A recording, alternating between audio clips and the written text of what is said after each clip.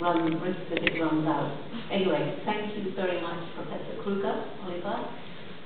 Thank you to everyone here who's made it possible for me to come, staff, volunteers, whoever you may be, thank you.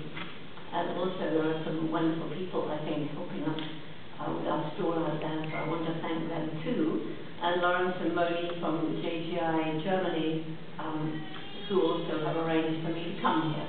So, with that said, wouldn't it be nice if I could speak to you in German? It would be lovely for you. It would be kind of nice for me too. But although I did spend quite a lot of time in Germany after the war, because I had a very remarkable mother, and she felt, you know, after the war, I grew up in the war, and most of you were not even born or thought of. But my mother felt it was very important for me to spend time in Germany so that I could understand that ordinary Germans were the same kind of nice people as the ordinary Brits.